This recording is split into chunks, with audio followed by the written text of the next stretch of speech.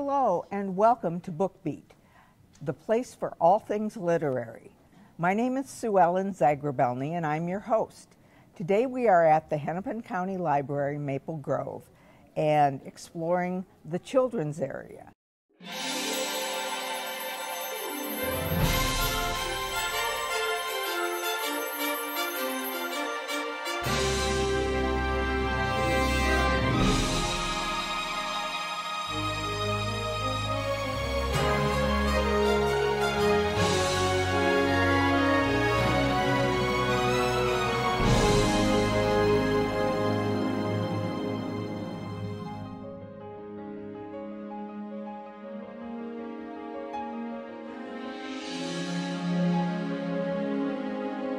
I'm with Nina Shimon, Youth Services Librarian.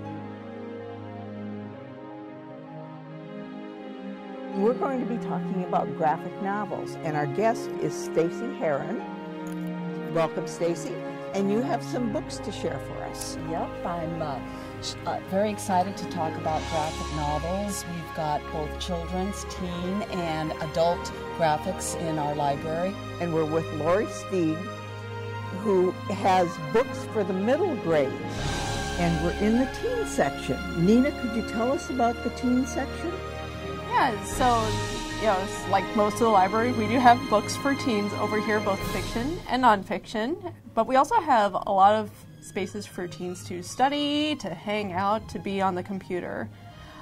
We know that at this age, teens often know what they want to do in the library. They just need a space to do it.